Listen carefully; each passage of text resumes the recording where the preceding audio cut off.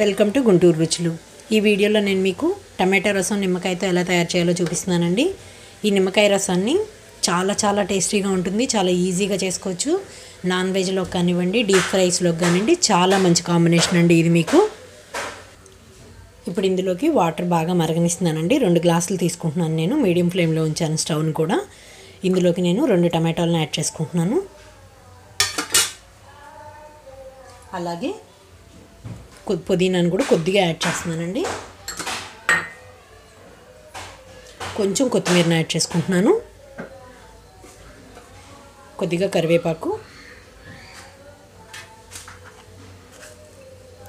జీలకర్ర కొద్దిగా. నేను ఇందులోకి రసం పొడిని వాడుతున్నానండి. ఇందులోకి ధనియాలు, మినపప్పు, శనగపప్పు అన్నీ ఉన్నాయి. ఇందులోకి 1 స్పూన్ రసం పొడి యాడ్ చేసుకుంటున్నాను.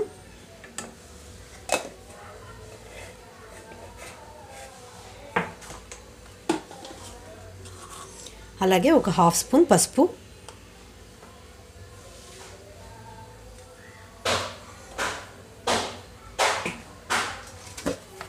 నేను ఇక్కడ కళ్ళుప్పును వాడుతున్నానండి.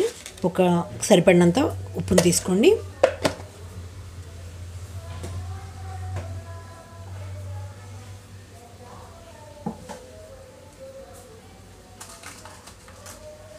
ఇందులోకి ఒక 2 ఎండుమిరపకాయలు కూడా వేస్తున్నాను. అలాగే పచ్చిమిర్చిని ఇలా మిడిల్కి కట్ చేసి వేసుకుంటున్నానండి. 2 పచ్చిమిరపకాయలు వేసుకుంటున్నాను.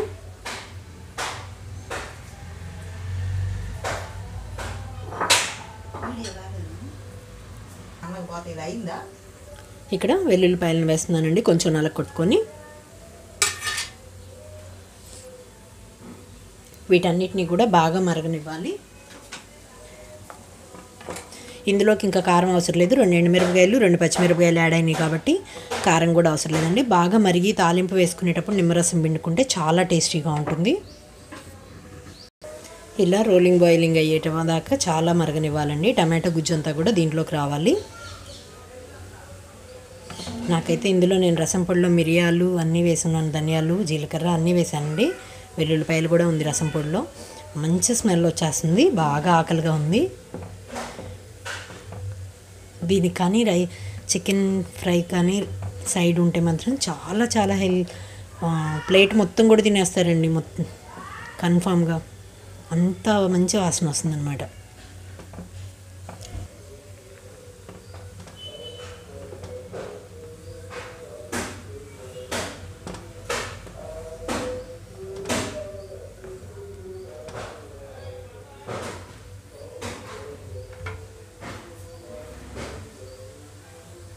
ఇలా వాటర్ మరిగేటప్పుడే ఒక బెల్లం ముక్కను కూడా ఇందులోకి వేసుకున్నానండి.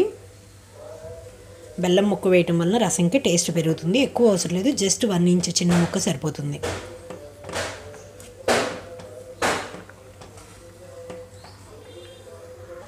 ఇక్కడ రసం కొంచెం మరిగిపోయిందండి. దీన్ని పక్కన పెట్టుకుంటున్నాను. ఇప్పుడు నేను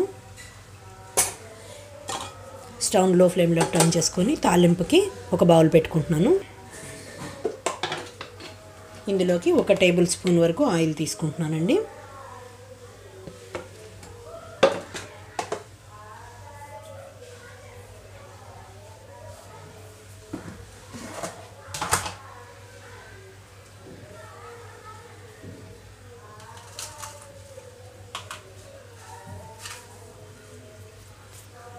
ఆయిల్ కొంచెం హీట్ అవనిచ్చి ఆవాలు వేసుకుంటున్నాను.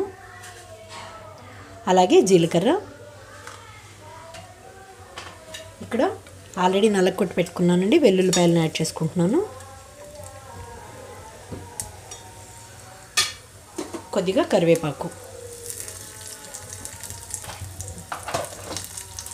ఒక ఎండుమిరపకాయ.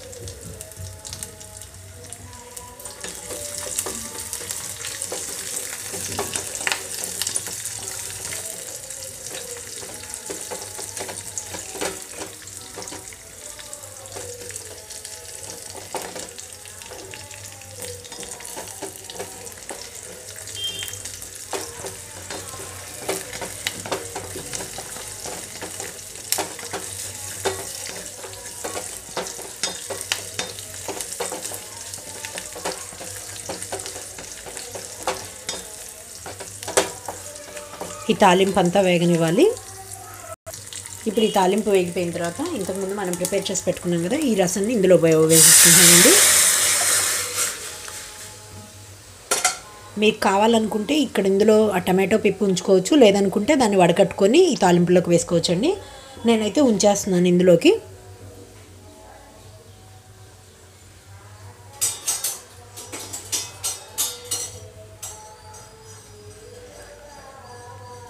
ఇలా లో ఫ్లేమ్లోనే ఉంచుకొని ఇప్పుడు ఇందులోకి నేను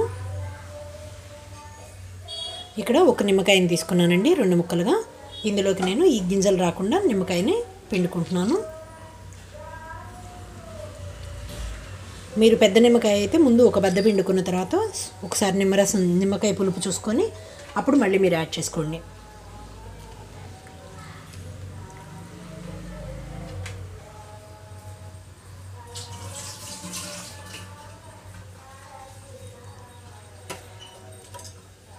ఇప్పుడు ఒకసారి స్టవ్ లో ఫ్లేమ్లోకి టర్న్ చేసుకొని కొంచెం ఒక్కసారి బాయిలింగ్ అయ్యేటప్పుడు స్టవ్ ఆఫ్ చేసుకుంటే సరిపోతుంది. ఇప్పుడు ఒకసారి మీరు పులుపు చూసుకోండి, మీరు కావాలనుకుంటే ఇంకొంచెం యాడ్ చేసుకోవచ్చు.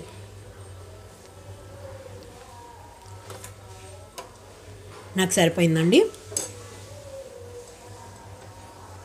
నేను ఇక్కడ మీకు నిమ్మకాయ అని ఎందుకు స్పెసిఫై చేశానంటే ఇందులోకి నేను చింతపండు యాడ్ చేయలేదు, మీరు గమనించారో లేదో. కొంతమందికి ఇప్పుడు చింతపండు పడట్లేదండి, అందువలన నిమ్మకాయ యాడ్ చేశాను. ఇప్పుడు కొంచెం బాయిలింగ్ అయ్యేటప్పుడే మీరు ఇందులోకి కొంచెం కొత్తిమీరను కూడా యాడ్ చేసుకొని స్టవ్ ఆఫ్ చేసుకోండి.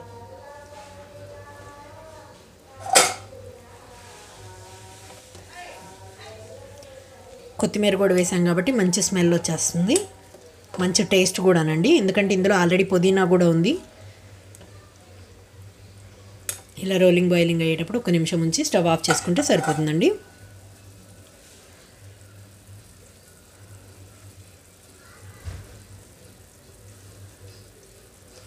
నిమ్మకాయ పులుపు ఎక్కువగా కావాలనుకునే వాళ్ళు ఇంకొక హాఫ్ ముక్కను కూడా యాడ్ చేసుకోవచ్చు.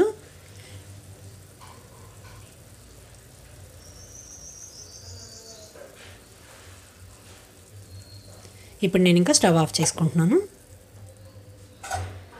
కొంచెం ఇలా పల్చగా కాకుండా కొంచెం మీరు పప్పు కన్సిస్టెన్సీతో కావాలనుకునే వాళ్ళు ఇందులోకి కొంచెం పెసరపప్పును కూడా గ్రైండ్ చేసుకొని వేసుకుంటే మీకు పెసరపప్పు చారు అవుతుంది. కాకపోతే వెజిటబుల్స్ ఏమీ ఉండవు, ఇందులో టమాటో ఒక్కటే తప్ప.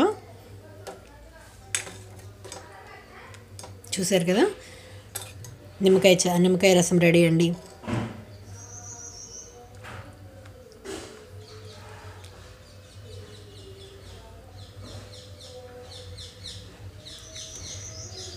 ఇది వేడివేడిగా రైస్లోకి, నాన్ వెజ్కి సైడ్ డిష్గా చాలా బాగుంటుంది.